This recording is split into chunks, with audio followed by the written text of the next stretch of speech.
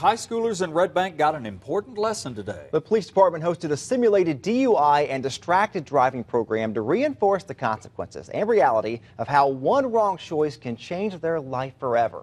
News Channel 9 photojournalist Barry Schultz tagged along. Okay, slow down, slow down, slow down, slow down. This time of year is always really tough time of year.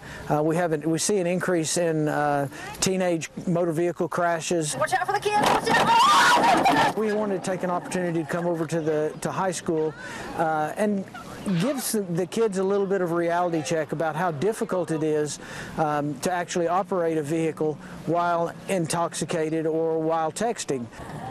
Not too bad. Some have done really well and some have done poorly. You will be texting them while you're driving. You're driving down the road, you're texting, you're driving, you're going to school. Your friend will know what's going on. Good job.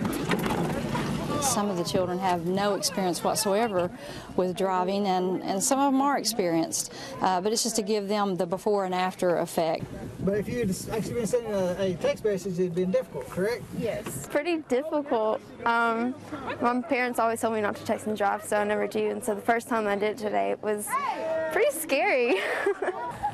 Wonderful. You done good. Thank you.